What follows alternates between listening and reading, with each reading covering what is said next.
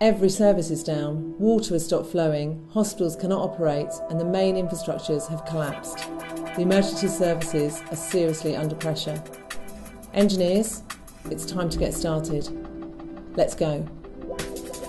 Well, the day comes in two halves. So the first half is more about problem solving, and we imagine in Hampshire all of it has been struck by a geomagnetic storm. It has wiped out all the computers in the area and the emergency services are struggling to get through. So the first half of the day they have to try and play a sort of computer game and solve the problems of the area.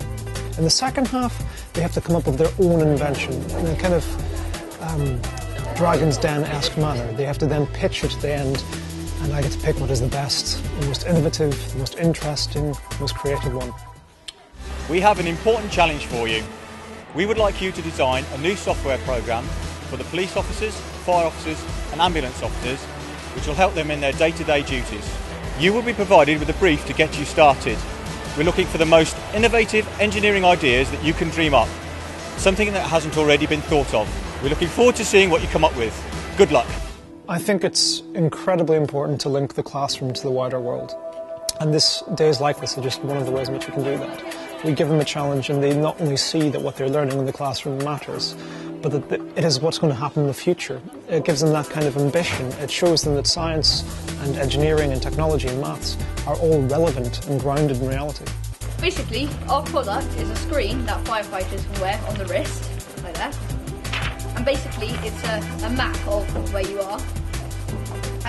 They have tracking sensors in them, so you can see all your other firefighters. And it can be updated live, so if one firefighter sees a fire, then they can, like touchscreen, they can quickly draw on the fire so all the other firefighters know where the fire is. We went onto the computer, onto this website, and we were solving problems where the city had run out of power and we had to divide all the electricity to the right things that we needed most. It was really good because with school you get divided into different periods of time and you've only got a certain amount of time to do things, whereas we've got the whole day here, so we get more time to think about it and include all our skills. I like science and maths to work out problems and stuff, and I also like technology.